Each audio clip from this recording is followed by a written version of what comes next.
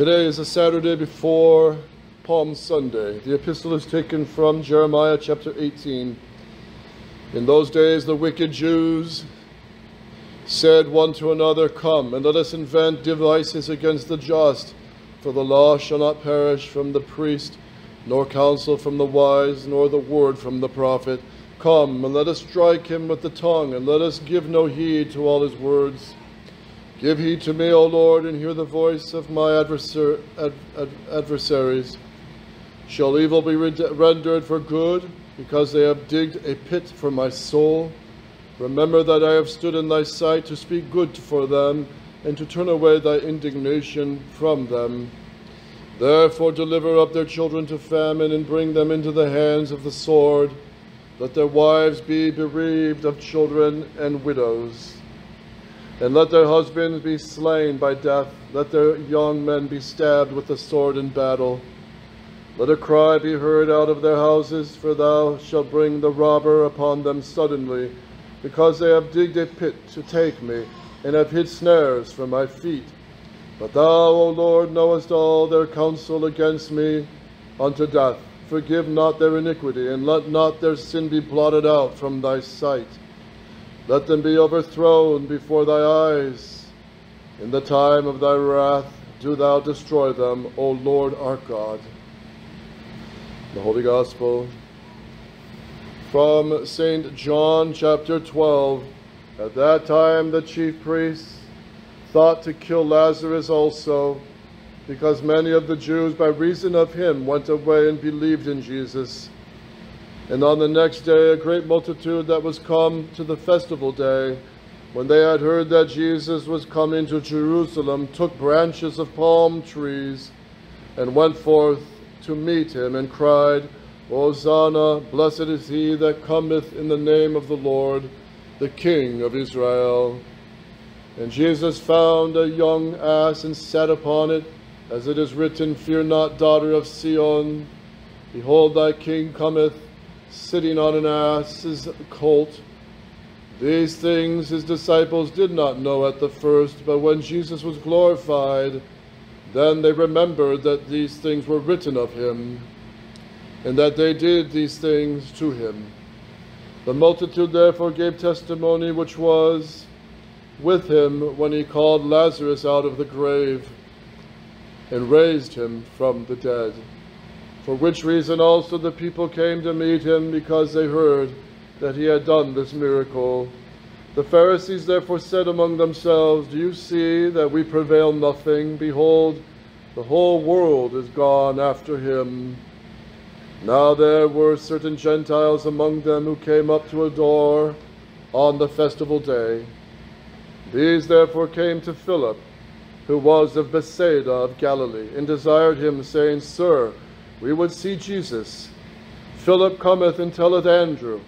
Again, Andrew and Philip told Jesus, and Jesus answered them, saying, "The hour is come, that the Son of Man should be glorified. Amen, amen, I say to you, unless the grain of wheat falling into the ground die, it remaineth alone, but if it die, it bring forth much fruit. He that loveth his life shall lose it, and he that hateth his life in this world keepeth it unto life eternal. If any man minister to me, let him follow me, and where I am, there also shall my minister be. If any man minister to me, him will my Father honor. Now is my soul troubled, and what shall I say? Father, save me from this hour. Father, glorify thy name." A voice therefore came from heaven. I have both glorified it and will glorify it again. The multitude therefore that stood and heard said that it thundered. Others said, "An angel spoke to him." Jesus answered and said, "This voice came not because of me, but for your sakes. Now is the judgment of the world. Now shall the prince of this world be cast out. And I, if I be lifted up from the earth, will draw all things to myself. Now this he said, signifying what death he should die. The multitude answered him, We have heard out of the law that Christ abideth forever. And how sayest thou, the Son of Man must be lifted up? Who is the Son of Man? Jesus therefore said to them, Yet a little while the light is among you. Walk whilst you have the light, that the darkness overtake you not. And he that walketh in darkness knoweth not whither he goeth. While you have the light, believe in the light, that you may be the children of light. These things Jesus spoke, and he went his way, and hid himself from them. Thus are the words of the Holy Gospel.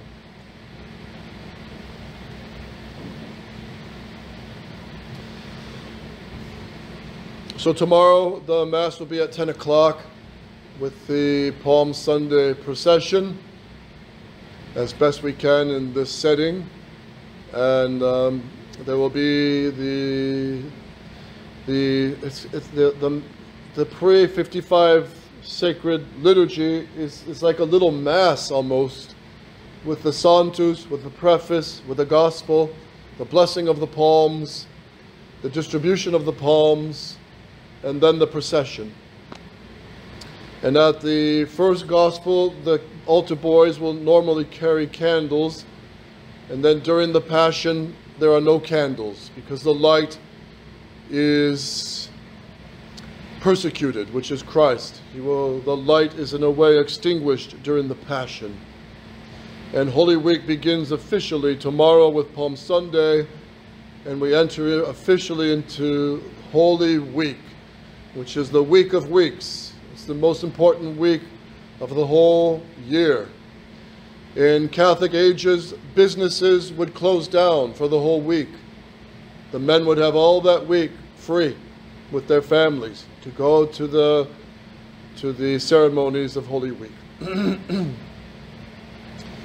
So let's unite closely. You can read the Missal. I will try to have most of the ceremonies live streamed from New Hampshire at the Oratory. And we don't have a group of brothers and seminarians yet, but once they come, the ceremonies are bound to improve drastically, and the choir as well. So, also leaving this morning, I left this morning from the Oratory, pulled out of the driveway with a foot of snow everywhere, and the car was covered with a foot of snow. So as I drove down, it was coming down from the mountains. It turned into rain, and on the way down there was quite a few cars in ditches and spun out. So pray for all of them. And by the time I got to Boston, it was just rain. So thanks for your prayers to get here.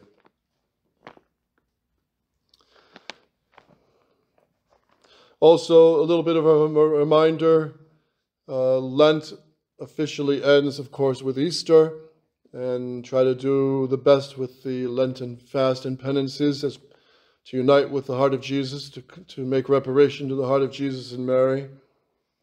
And then remember the Easter duty of going to communion during Easter time, which you could fulfill tonight and tomorrow, no problem.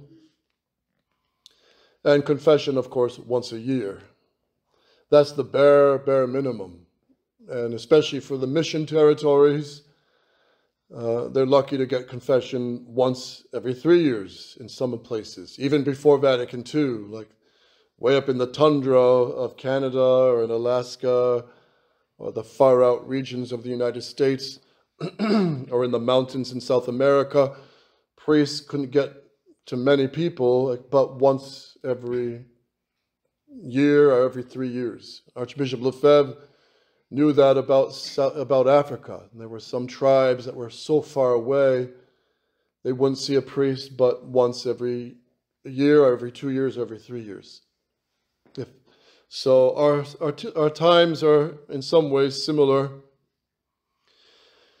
In the name of the Father, and of the Son, and of the Holy Ghost. Amen.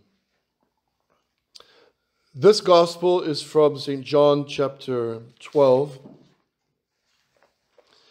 And it is the description of St. John. Our Lord already entered into Jerusalem. The whole crowds and children and all the people, and at this time there were millions of people in Jerusalem. And our Lord entered into Jerusalem many times, but quietly. And his first time was in the arms of the Virgin Mary at 40 days old as a boy at the presentation in the temple. But this time, our Lord, unlike any other time, he is received as king. And the Holy Ghost moves the crowds, and the crowds start chanting and singing, Hosanna, Filio David, hail to Christ the King. And they lay before him their garments, and the children and the young men climb up the trees, cut off branches, and lay palms at his feet as he enters in riding on a donkey, which was foretold 350 years before by the prophet Zechariah, that the king would enter Jerusalem in glory on a donkey. And he enters into the city, and the whole city is moved. And during this time, there's some Gentiles, that is, not Jews. They ask Philip, and Philip asks Andrew, and they introduce these strangers to our Lord. They heard about our Lord. They heard about his miracles. And what really moved the crowd was the raising of Lazarus. Our Lord rose people from the dead, and he worked stunning miracles that only God can do. But the raising of Lazarus just had everybody talking. And the good-hearted people realized this has to be the Messiah. Who else can raise someone? And who was not just dead, turned cold, and raised him again to life, like the daughter of Jairus. Or died, and then the next day the funeral, like the son of Naim, the 16-year-old boy. This is 4 days rotting in the tomb. And Lazarus, according to the mystics, had a disease that basically rotted him. It basically ate his muscles, ate his flesh. So St. Mary Magdalene, his sister, and St. Martha, his sisters, they took care of him in Bethany. And they no doubt had to clean his wounds. They had to clean him constantly, change his diapers. You know how it goes. You know how that goes. And the labor of love. And the Pharisees started coming around and saying, you know, where's your Jesus? He was friends of Lazarus. Where is he? If he cured everybody else, is he going to abandon you? What kind of friend is this? So the Jews tried to plant doubt into the minds of St. Mary Magdalene and St. Martha. And they said, no, he's going to come. He won't abandon his friend. But then Lazarus dies. And his sisters are weeping. And all the Jews come from Jerusalem because they like Lazarus because he was wealthy and he donated a lot to the temple. And so a lot of them came to pay their respects. And then they all put these jabs to St. Martha and St. Mary Magdalene. You know, where's your so-called Messiah? Where is he? Some Messiah. His best friend is dead. So he doesn't even have compassion on you. And St. Mary Magdalene and St. Martha, they don't understand. They don't know why our Lord didn't come. They don't know. But they wait. And then it's too late. The body's already smelling. They have to bury it. And the next day they bury him in the side of the hill in a monument. Second day goes, third day goes, fourth day. During all these days, Jews are coming in to pay their respects. And you can bet St. Martha and Mary Magdalene, they're just sick of these Pharisees. They're just mean. They're cruel. Their tongues are double-tongued. Oh, we pity you. But at the same time, they poke fun at our Lord. And they're tired of it. But the fourth day, they hear one of the little boys comes running. He's here, he's here. He sees him at the edge of town with the apostles. And our Lord is entering into the little village of Bethany. And our Lord used to go there often to have supper with Lazarus and St. Martha. He was there in the time also when St. Mary Magdalene was misbehaving, and he would console. Our Lord told Lazarus, keep praying for her, and St. Martha, keep praying for your sister. Grace will touch her. And St. Mary Magdalene does convert, and she weeps bitterly for her sins. So now it's the 4th day of Lazarus' burial, and our Lord enters into the town. And like a breath of fresh air, it hits the town. And St. Martha hears the rumors, and she gets up immediately to find our Lord. And he comes to their property, and St. Martha runs to our Lord. Lord, if you'd been here, Lazarus would not have died. And Jesus says to her, Martha, I am the resurrection and the life. Do you believe this? And that's a question put to all of us. Do you and I really believe Christ is the resurrection and the life, that he has victory over death? And of course, so St. Martha says, yes, Lord, I believe. And then I do believe that all will rise at the last day. And then later St. Mary Magdalene hears, and she runs to go see our Lord. And she doesn't say anything. She just adores our Lord. And our Lord says, where did you bury him? And he comes to the tomb, and a lot of the Jews are there. The Pharisees who will conspire to kill him, they're all there. And they're there with hatred. They're there looking at him with an evil eye. And then our Lord says to Martha, tell the workers to open the tomb. And by this time, the Jews are saying to themselves, this guy is mad. He's nuts. He's crazy. He's lost his mind. What's he going to do? An empty tomb. And they open the tomb, and the breeze carries the smell of the dead body. And some people cover their noses. And St. Martha and Mary cover their noses because the smell is bad. And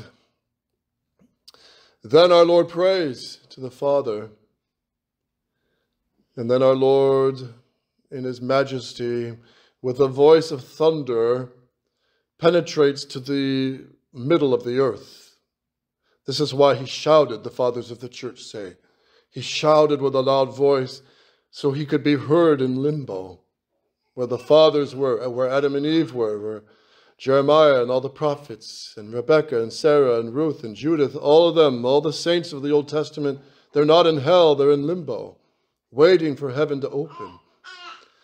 And they hear this echo of the voice of the Son of God, Lazarus, come forth. And they see the Lazarus' soul, and they talked with Lazarus. They asked him, what's he like? What does he look like? How tall is he? What's the Messiah? What does he say? Because Lazarus died, and he already descended into limbo. So the fathers, Adam and Eve, and all the saints are all excited now because they know the redemption is near. So quite an interesting angle on things. That limbo, they were already talking to Lazarus. They hear the voice of the Son of God penetrate like a trumpet into the earth. Lazarus, come forth. And suddenly Lazarus is gone. His soul is gone. And limbo is wondering, what is happening? So back on earth, the soul of limbo reunites to his body. And from that dark tomb emerges this mummy, which gives us also an insight of how they buried Christ. They buried him with a big shroud and then tons of wrappings around his feet, his legs. His whole body was just like a mummy. So Lazarus comes wobbling out, and the stains of his rotting skin and his rotting flesh and the blood and the corruption is all in the bandages. And then our Lord tells the workers, unbind him. And they take off the bandages, but his skin is all brand new. And he looks younger than ever before. It's Lazarus. And then they clean off, they take off all the bandages, and they clean off his skin because of the bandages still have the dead carcass, the dead flesh on it. But his body's all clean. His skin is clean. And everyone just can't believe what they saw. I mean, it's 4 days dead. He's rotting. And our Lord raises him from the dead. This is one of the greatest miracles. It was 14 days before the Passion that this happened. And the beautiful thing is, it was witnessed by all his enemies and by his friends. A huge crowd. It was an immense grace for those people. It is no less a grace for us, because those witnesses are our friends, because they record this, they saw it. And we know that the Jews, by this time, the evil ones, how wicked of a heart they must have had to witness this resurrection and say, we got to kill him. It shows the hardness of heart of the Jews. You have to be really wicked to reject such a grace. You really have to be. And a lot of them did. And some of them vowed, I'm not going to eat till he's dead. And they go back to Caiaphas and Annas, and they meet in their secret meetings. And they let Judas in the night. Judas comes sneaking in like a little snake. And they plan the death of Christ. So here it is, Palm Sunday. In today's gospel, our Lord comes in to Jerusalem. And it's the whole city is moved to honor him and sing to him. And tomorrow we will go through that with the Palm Sunday procession and all the events of Palm Sunday. But notice here, our Lord then says, Father, glorify thy name. So our Lord is probably looking up to heaven, speaking to his Father. And then a voice thunders, saying, I have both glorified it, and I will glorify it again. So, when did the Father speak from heaven? The first time was the baptism with St. John the Baptist in the River Jordan, when our Lord began the public ministry at age 30. Remember, he was baptized, and the voice thundered, This is my beloved Son, hear ye him. That's when the Father's voice thundered, and it was loud and clear. And it sounded like an organ pealing through a cathedral with strength and clarity and a voice that probably penetrated into the bones. And then the second time the voice of the Father thundered was on Mount Tabor at the Transfiguration. And it's here that St. Peter says, our first pope, who gets the ecumenical bug, who says, Lord, it's great to be here. Let's build an altar, a tabernacle for you, Moses and Elias. And then the Father's voice thunders, as if to say, no, Peter, Christ, my only begotten Son, is not equal to Moses and Elias. He is my only begotten Son from eternity. Don't be ecumenical. He is the only Savior, the only Redeemer, the only mediator to heaven. And the voice of the Father thunders, no, Peter, this is my beloved Son, in whom I am well pleased. Listen to him. And then Moses and Elias disappear. So those 3 times you have the voice of the Father. And Christ will say, with 2 or 3 witnesses, you have a case. And the voice of the Father 3 times thunders, this is the Messiah. This is my only begotten Son. This is God in the flesh.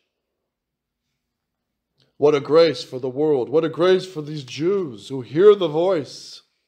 And that it's so strong, they say. They said that it thundered. Others said it was a voice of an angel. But it was clear. So the voice of the Father defended his Son 3 times in a very public way. Another huge grace for the Jews, and a huge grace for the Gentiles, and many will believe. And many will remember this when St. Peter and St. John go to preach in Jerusalem after Christ is crucified and has ascended into heaven. They'll remember that voice and the miracles that Christ worked and the miracles that the apostles will work in his name. So remember, as a side point, remember with the apostles, scoffers often bring up this point. You know, how do you know that the 12 apostles didn't get together and write a Bible and put their gospels together and write the story of Jesus to deceive everybody, and they made a lot of money from it? And how do you know they didn't do this to just deceive? And it's just all a big lie and a big hoax. This is often brought up, and we have to refute this. And one of the best proofs is, there's many proofs, externally of the Gospels, because you have outside witnesses of the Gospels, such as Tacitus, Josephus, the historian, the Jewish historian. You've got Pontius Pilate. You've got writers of Rome like Pliny the Younger, and others who witness to the four Gospels, who are not Catholic, but they say there's four Gospels. And then, but you got the interior arguments as well, the descriptions of Jerusalem before the destruction of Jerusalem, which only the apostles would know. And one of the strongest proofs to refute this blasphemy and scoffing is look at the apostles themselves. Did they make money from writing the four Gospels? Are you kidding? All they got was headaches. Headaches. They were driven out of towns. They were stoned. They were arrested. St. Paul arrested many times and had to escape for his life many times. And all the apostles, every single one of them was tortured and killed for the four Gospels, for Christ's sake. So were they a bunch of deceivers and writing a story? Would they die for a fable that they wrote? No way. They wrote what they witnessed, they preached what they saw, and they died for the truth of the Catholic faith. And every one of them, all 12, except St. John, but he should have died when he was boiled like French fries in oil. He should have died, but he came out miraculously younger and stronger. But he was also exiled. So those 12 apostles are in fact the greatest proof of the Catholic faith. And then all the martyrs who will come after that and die for the faith. So the three thundering voices of the Father backing his divine Son was on Palm Sunday. And then our Lord says these powerful and beautiful words, how the grain of wheat, if it is alone, it doesn't bear fruit. But if it goes into the ground and dies, it'll bear much fruit. And this grain of wheat is Christ himself, who will be buried in the dirt, the humiliation of the Passion. He'll be buried in horrible humiliation, every sort of humiliation, and then die. And then the grain of wheat will bud at the resurrection and sprout a whole new tree. And this tree is the Catholic Church.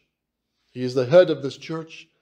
He is the invisible head, and he has left a visible head to guide it, to teach, to condemn error and heresy. And he ordered the bishops and priests to preach this faith down to the end of the world. So the Catholic Church will always have bishops, pope, bishops, priests. Always. Popes, bishops, priests. Will they always be faithful? Will they always be saints? No. Will they always be luminous examples for the whole world? No.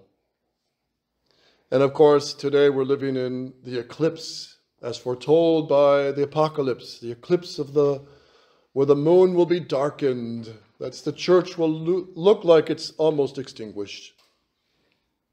The Catholic Church will undergo severe persecution, and I think we're only at the beginning of it. It's already a tough battle, 59 years since Vatican II. And we're having Mass still in community halls and barns and all that. And for those who don't want to compromise, if you want to compromise, go to the local SSPX. They've already compromised with new Mass, Vatican II, in so many ways, new code. Some of the priests of the society are using the new catechism of Pope John Paul II as an authority to teach the faith. And some are teaching evolution. They're not punished. They're not silenced. But all the priests who speak out against the agreement with modernist Rome, they're silenced. They're punished. All the priests that speak up and say, look, this is going against our founder, Archbishop Lefebvre, who said no steps towards recognition until Rome comes back to Catholic tradition. Those priests are punished. And one of them recently just died, Father Basilio Meramo. Pray for his soul. And he died fighting, God bless him. But he was expelled and he was put to the streets like many other priests. So, and if you really want to compromise, go with St. Peter's. They have nothing against the new Mass. They're working with the local bishops. So when they preach in their sermons, they better watch their mouth. They better not say too much against the new Mass. They better not say too much against Vatican II, because they might be punished by their local bishop and not get their holy oils and so forth. And recently their leaders met with Pope Francis, and of course Pope Francis, you know, he said he wants them to start assisting visibly and publicly with the Chrism Mass of the bishops on Holy Thursday, which is a Novus Ordo ceremony, which according to the new Code of Canon Law, they can use other oils than olive oil, which makes it at least doubtful, most likely invalid. So why play those games? Why dance with the devil like that?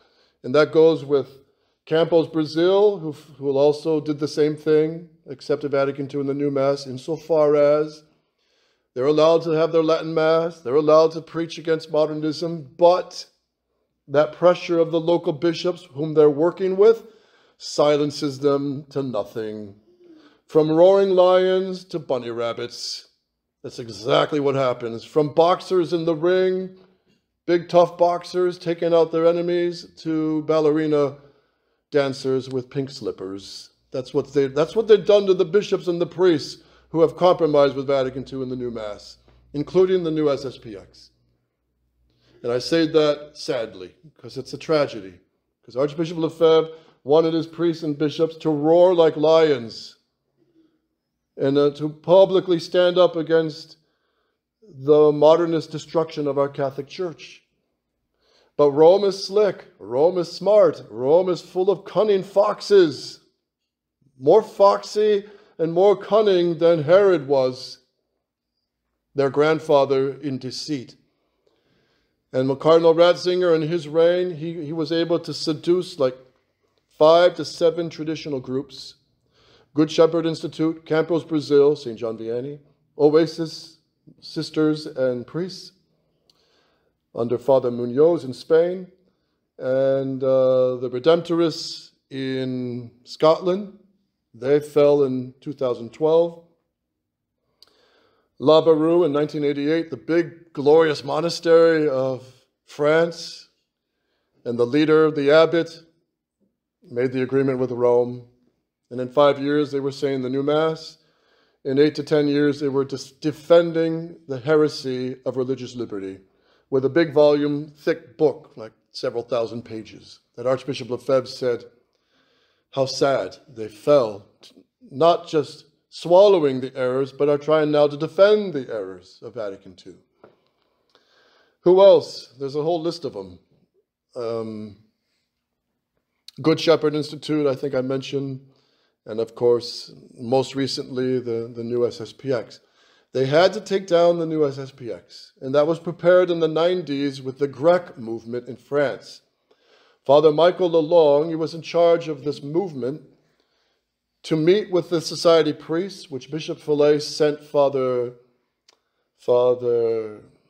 priests, Father Schmidberger, of course, and Father Laurens, Father Bushcourt, I think it was, and one of the other French priests, du Chalard. Those priests were meeting with all these conservative priests over wine and cheese. And the discussions began to say, like Father Michael Lalong admitted himself, we got to tell the SSPX, look, tone it down, stop attacking the scandals of the Pope, start accepting some of Vatican II. You got to work out things, you got to be reasonable, prudent. You're too much of a thorn in the side. You're too much making waves. And they succeeded. They succeeded to get to the headship of the society. And the society certainly had its Judases at the top. And it was betrayed. And now they're in a position of silence. They're in a position of, once in a while the priest can peep out a few things against Vatican II in the new Mass. But they better watch their words. They better watch out because they don't want to be too radical, and especially when it comes to Pope Francis and his scandals. So very dangerous waters, and Archbishop Lefebvre always warned his priests and bishops, if we step into that milieu, that environment of working with the modernist bishops, we will eventually be reduced to silence. And now, you want a good litmus test? Ask any of society priests to condemn the Fauci-ouchie, which is just a practical moral question that's directly related to infanticide. And any honest doctor and nurse can tell you that it's directly linked to infanticide. And not just in the 1960s and 70s, but recent, extracted, while the babies are alive. Ask any of these priests to condemn it from the pulpit. And they won't. You know why? They'll be punished. They'll be taken off from their pulpit. And just a few days ago, Pope Francis came out saying all those VAXX deniers, they are, how did he put it? They are, whatever, in a negative light. I forget his exact words, but he's downplaying them. He's a perfect tool of the one-worlders. As Archbishop Lefebvre said about Pope John Paul II, he'll have a front seat in the meetings of the globalists. And it's so sad. We weep. We, like Psalm 136 says, we sit on the banks of the river of Babylon, and we sit there weeping to see our Catholic Church reduced to such humiliation. That our Holy Father, the Vicar of Christ, is now nothing more than a tool of the Zionist, anti-Catholic globalists. Just a tool. And he speaks their doctrine, pushes their immoral morals, pushes their ideology. And we sit on the rivers of Babylon weeping. And they say to us, well, where's your instruments of music? Why don't you sing? Sing us a song. And we put the instruments of music up on the willow trees, says Psalm 136. And all that has a deep meaning. But we weep to see our Mother Church reduced to this. And it should sadden us, because we love our church. We love Mother Church. We love the Catholic Church. But we don't love her betrayers. We don't love those who try to kill her and stab her to death. And now it's not just the outside enemies, the Jews and the Freemasons and the communists and socialists and all them. It's the very bishops, priests, popes, nuns that are stabbing Mother Church to death, and many laity. So what do? Stand by and watch her die? No, we got to rise up and defend Mother Church. Rise up and defend her. As Our Lady of La Salette said, now is the time for you, my little ones. Rise up and fight. It's time for you, the children of the light, to fight. And that's our hour. That's what we're supposed to do. Defend Holy Mother Church. Defend Christ the King. Defend the purity of the holy doctrine. defend the moral teachings of the Catholic Church as well, by being examples. And it's hard, it's really hard, because the world pulls our girls to be immodest. It pulls them to be worldly. It pulls them to be like the world. And the boys too, it pulls them to seek worldly interests and only this world, and to forget the next world. Party it up here on earth and forget the day of judgment. So it is a battle, and we must gather around the Virgin Mary. Without her, we're not going to make it. I know I say that a lot, but it's true. And our Lord said that at Fatima, through the Mother of God. The Queen of the Holy Rosary is given to us because only she can help you. It's given to her to rescue our poor souls from being sucked down to the current that leads many to hell. So we have to defend the full integral Catholic faith. Vatican II spits on Christ. Vatican II uncrowns him. Vatican II punches him out. Vatican II degrades Christ the King, mocks his priesthood with the new Mass. That's why Archbishop Lefebvre said, we can't have anything to do with this new Mass, this bastard Mass, these new rites, this doctrine of ecumenism and collegiality and freedom of conscience and all these heresies and errors condemned by all the previous popes. And that's why we can peacefully fight on. Why? Because it's not your and my opinion. It's not Father X, Y, or Z's opinion. It's not your opinion. We're standing on the shoulders of the whole history of the Church. All the saints, all the martyrs, all the great popes who condemned Vatican II long before Vatican II, who condemned the new Mass, starting with the Council of Trent, that forbids and condemns bringing another language than Latin into the Latin Rite Mass.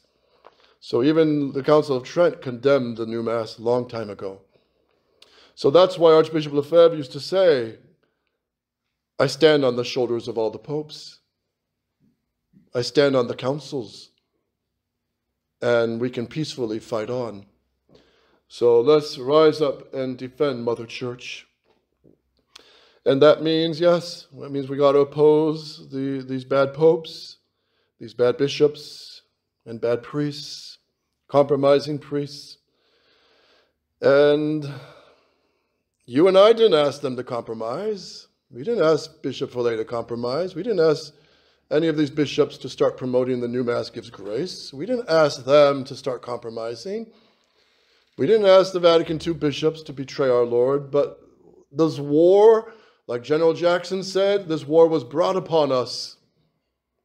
And either we slide with it and become liberal Catholics and lose our soul, or we stand and fight till death, like all the martyrs did, like the apostles did. And that's a grace we must pray for. So our Lord then concludes, walk while you have the light, that the darkness overtake you not. And he that walketh in darkness, knoweth not whither he goeth. While you have the light, believe in the light, that you may be the children of the light. What is this light? Jesus Christ. What is the brilliance of this light? Is his teaching and his example and his commands. And that's the light that we must swallow. We must be this light, the light of the children of light.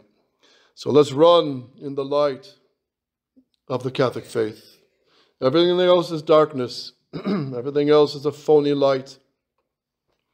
Stay with the light of Catholic tradition.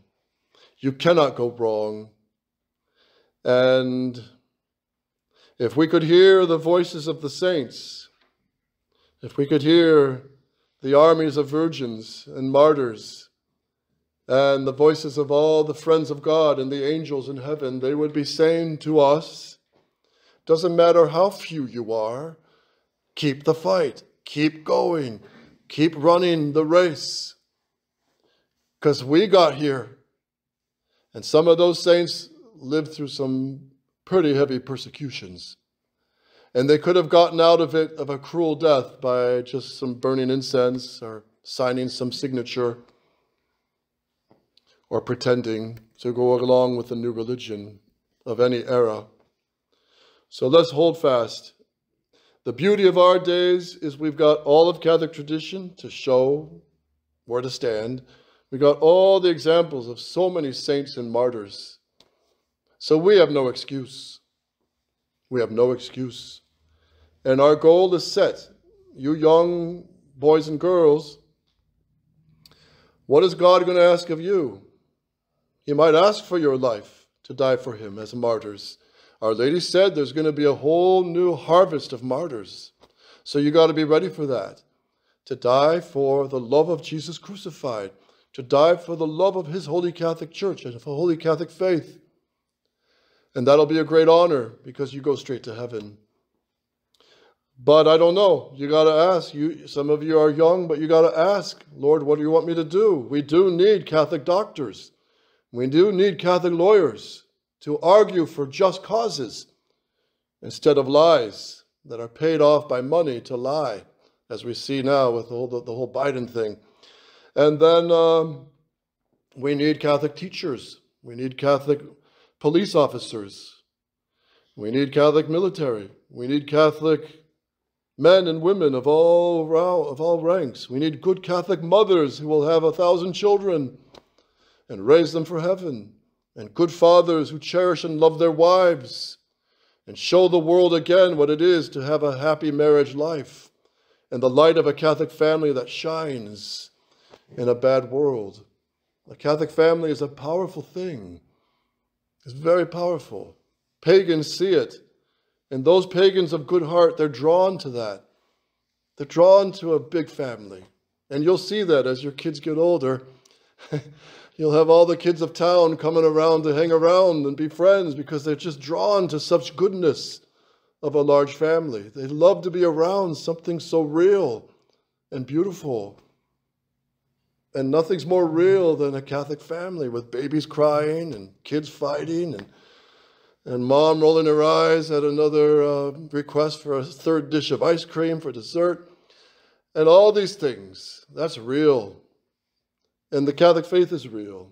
And that's the beauty of the Catholic faith. It's just real. You have in Florida these plastic cities where only old people go. Children are not allowed. So it's just a big plastic make-believe city. And they all live in their make-believe world. When God made grandparents to be with their grandchildren and enjoy and teach them their prayers and teach them the love of God and the wisdom of their whole long life. And our world has just become so plastic. Everything's plastic. Now we got plastic bioengineered food to kill you off. If Bill Gates didn't do it, he'll do it through the cereals and the food. And then the air we breathe with the trails. It's an all-out war. But fight on, little flock. And let's go now to the sacrifice of Christ. What a great king and what a great captain and what a great redeemer that he comes down very soon on this altar. He's not some distant, far-off God. He comes right here at the consecration and feeds your soul with his burning heart.